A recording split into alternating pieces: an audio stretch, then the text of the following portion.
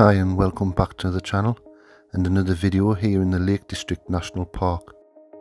Today I've parked in the National Trust, Stickle Barn and the Langdale car park in Great Langdale. The starting point of my 3-day, 2-night hiking adventure, and it begins with an immediate ascent up to the Langdale Pikes via Stickle Tarn.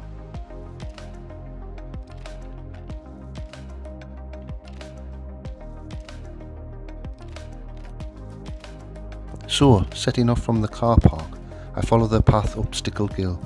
I took the high path over Tarn Crag, which avoids the crowded lower path.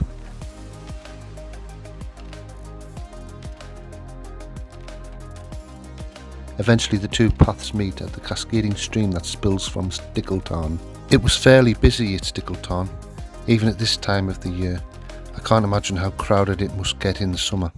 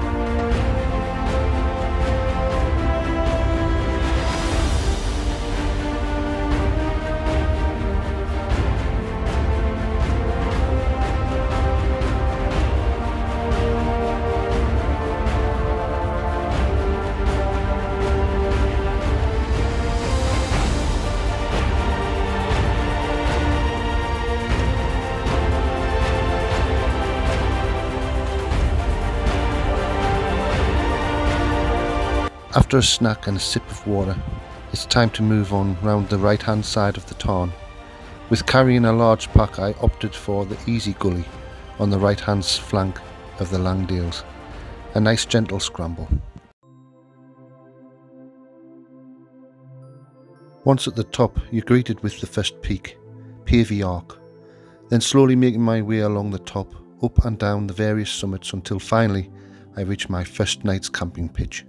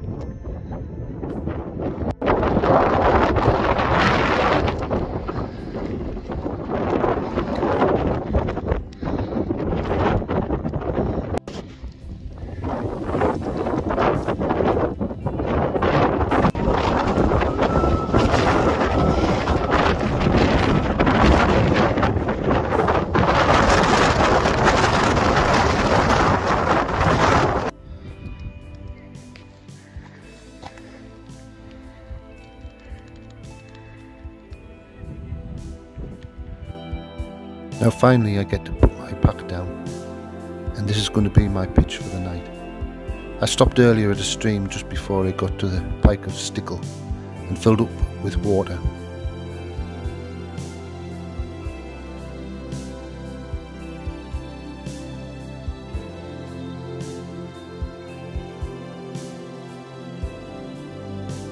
But just look at these views.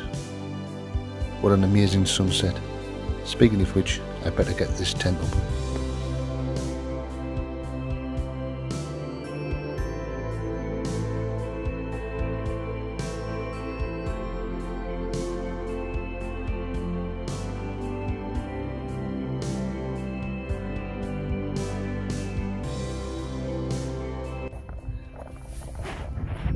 Well, hello. I've just pitched up my tent. I'm just at the back of Pike of Stickle on the Langdale Pikes. Now, the reason why I haven't done much recording is I've packed all my microphones. I've packed my shotgun mic, I've packed my me wireless mics. The only thing I haven't packed, left in the car, is the leads. So I'm pretty much knackered, like. So all me recording for this video is going to be like post. So the video will be a little bit different. Not to worry. But anyway, the views up here are fantastic. I'm going to take you outside and show you around.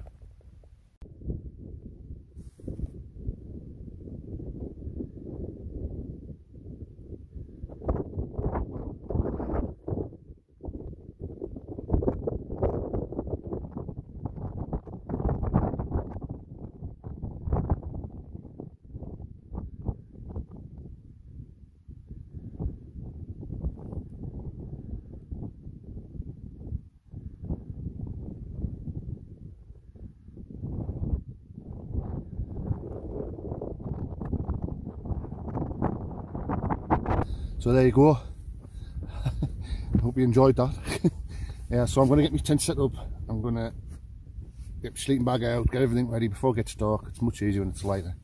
And then I'm going to have a nice cup of... I was going to have a cup of coffee or a nice hot chocolate.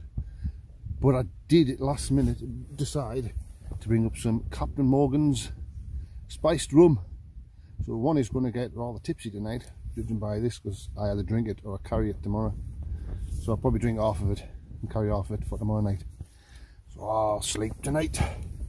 I've got a little bit coke to have with that. Tea's just going to be some bockwursts and some noodles, and maybe a bit of a biscuit or something. But another bit. Yeah, I'm gonna get stuff up, get ready, and I'll get back to you. Have another chat.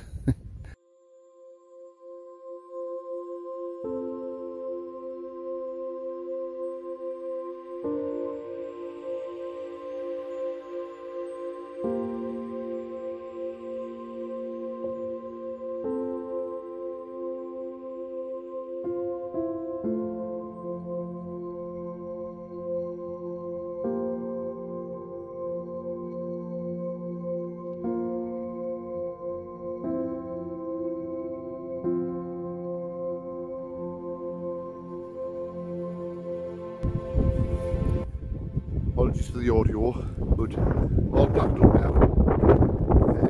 There you go. Leave no trace.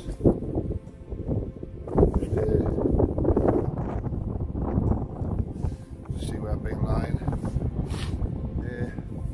It's a bit claggy. I'm hoping it clears up. I'm still making my way down Langdale now, up to Esk house. See where I get from there. Hopefully I want to do Esk Pike, Crinkle Crags, camp somewhere around there. We'll see how we go. Fair bit pluggy. Anyway, I'm going to head off and I'll get back in a minute.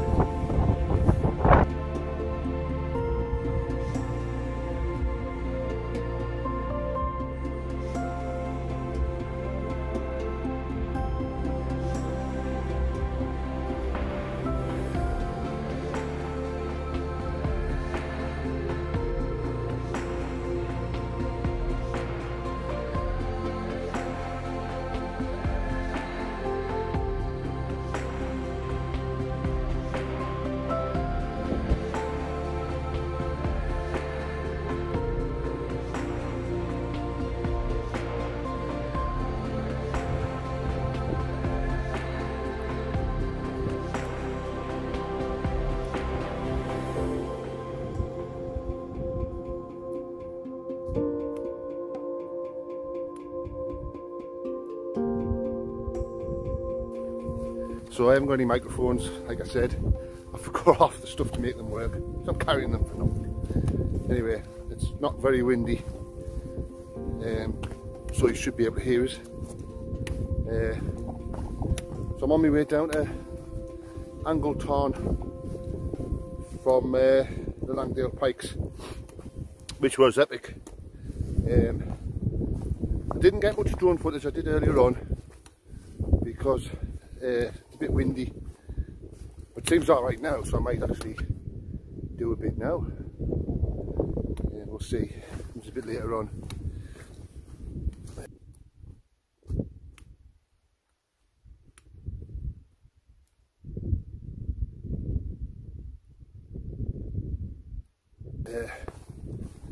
So I had breakfast. I had a nice cup of coffee, had some porridge,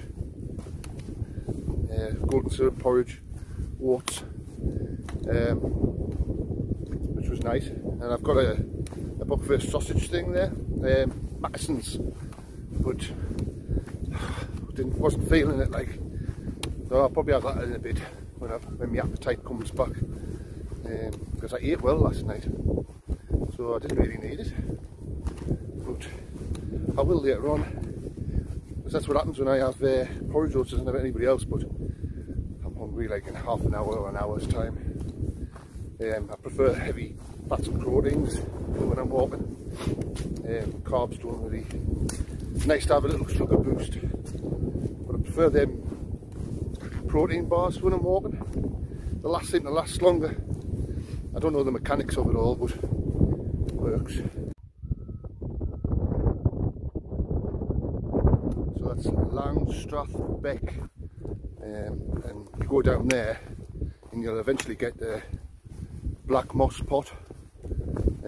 Been there a couple of times. Never when I can swim, because it's either been flooded or it's just too cold and I would never get warm again. But that's Langdales Pikes. It's a big valley, it goes down to Stone Thread and Ross Thread, but we're not going that way. We're going to head up to Esk House, which is a big junction of paths, and you can go over to up to Great End, Hill Crag, Broad Crag and Langdale Pike.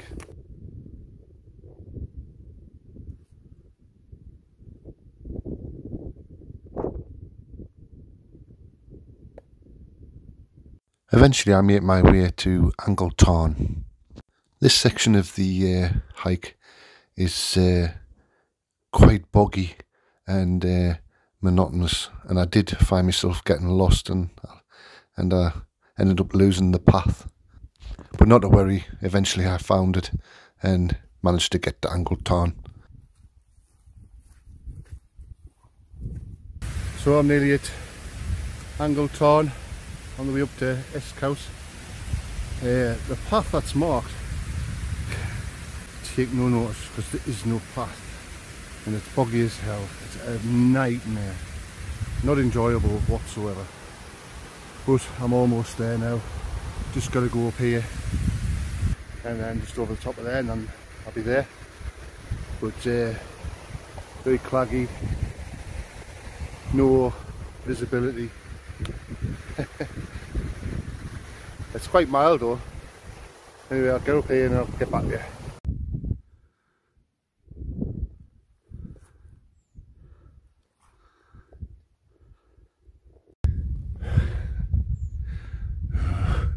Would you look at that? There's the path. Oh, my map reading skills are horrific. Langdales. I've just topped up my water. And had my sausage I was talking about earlier, which I couldn't eat for my breakfast because I didn't want it. But I've had that now. I just have an energy bar, drink of water, and then set back off again.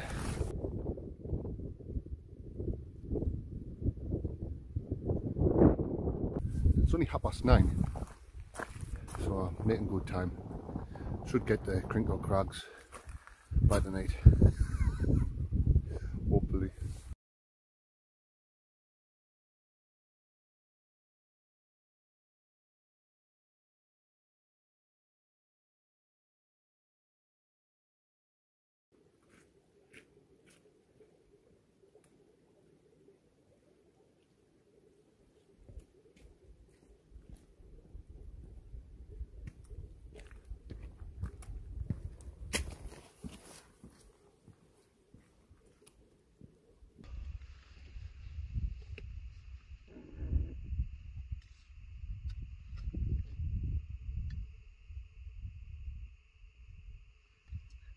So now I'm at Esk house, and I'm just sitting in the shelter now.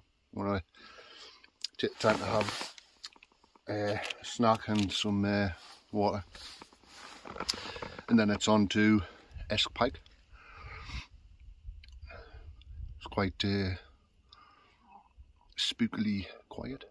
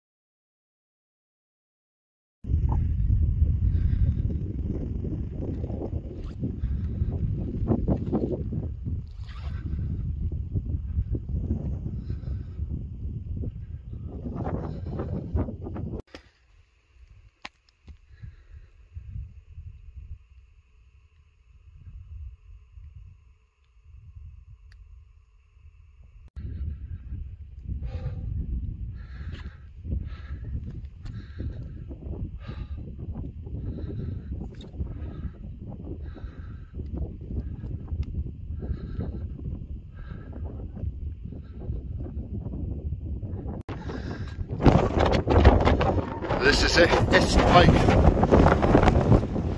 Oh, you could see it a minute ago. From Esk Pike, I made my way to Bow Fell, and once again, I did manage to get lost, but not to worry, I did find my way eventually to the summit of Bow Fell.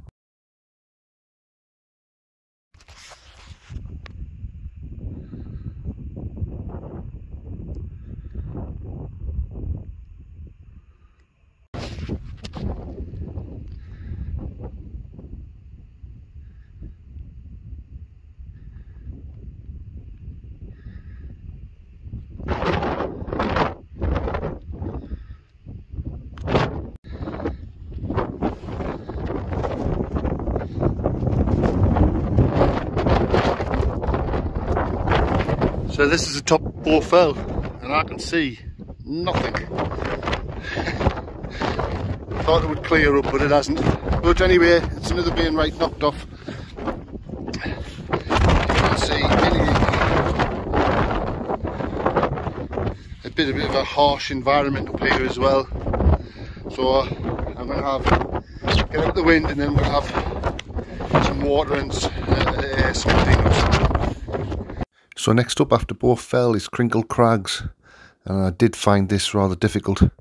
It was very hard to navigate in the clag, and it's not something I would recommend. It would definitely be more enjoyable in the summer, where you're going to get to see the amazing views, which unfortunately I didn't get to see.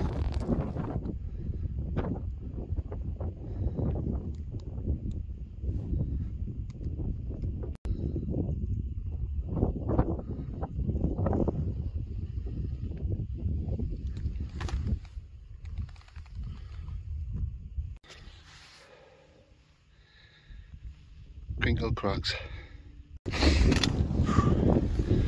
Crinkle Crags, the top. The other one was a full summit. Oh. Beautiful views from up here.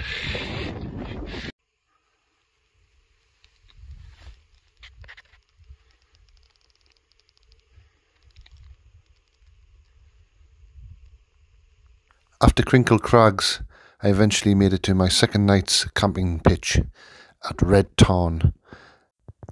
By this time it was very late and getting dark, and I was so exhausted I put my tent up and basically went to sleep.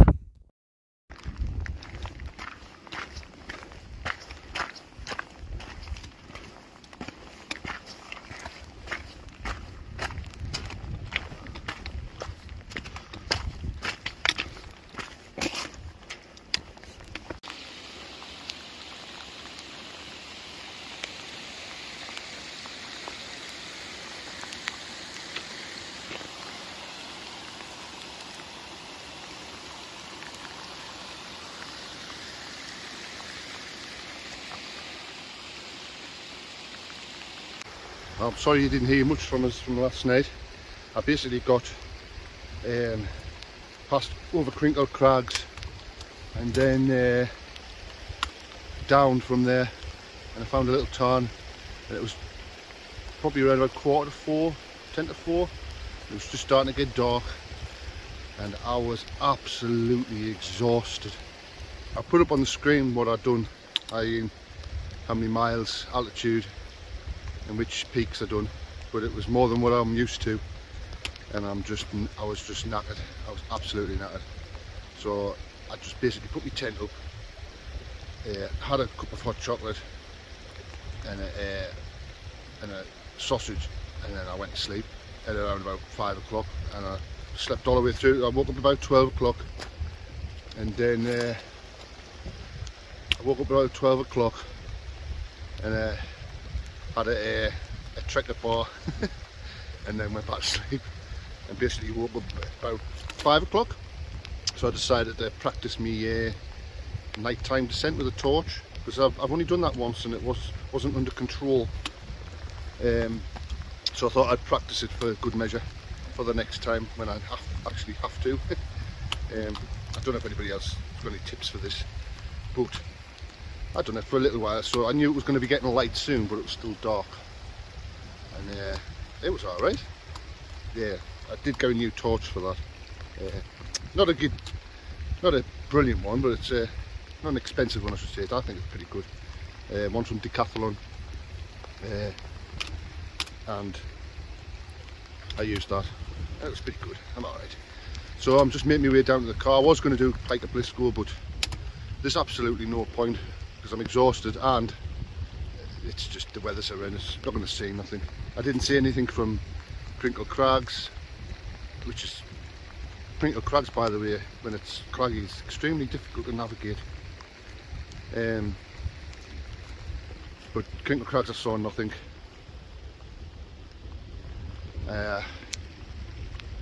Bowfell I saw absolutely nothing. Esk Pike I did see a little bit. I'll be on the video. I saw a little bit, not much. But from Langdale Pikes it was quite a hike. Anyway, thank you for watching, and if you liked it, please subscribe. I appreciate that. Drop a comment if you like. I always answer, because I don't get many comments, but I always answer. If you enjoyed it, if you've got any ideas of what I should do to make the videos better. Just nearly fell over there. I'm not putting any more of that in. But please comment. I do answer all the comments because I don't get many. But if you've got any suggestions on how I can make the videos better. Obviously this time the weather, I couldn't fly my drone much, and I was exhausted last night. I just couldn't be bothered. So anyway, thanks for watching. Bye.